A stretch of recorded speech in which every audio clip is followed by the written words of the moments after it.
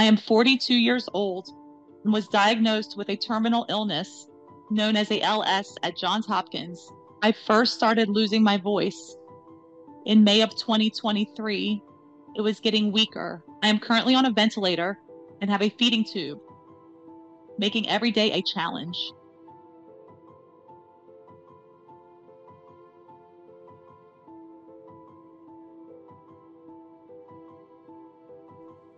It's amazing.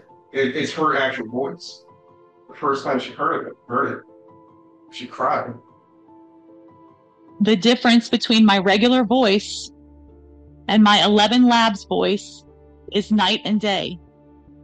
We thought my original voice was so great until we heard 11 Labs. I cried the first time I heard it because it was actually my voice again.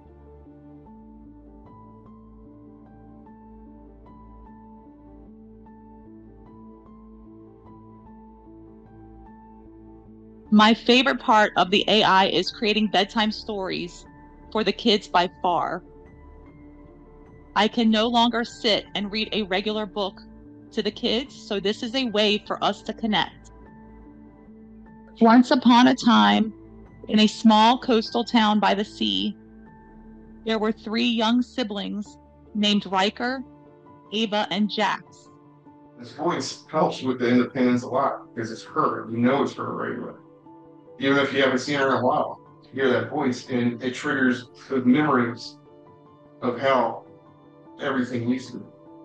Despite the difficulties I face, I am determined to keep fighting for my family and be there for my children. They are my motivation to keep pushing forward, even on the hardest days.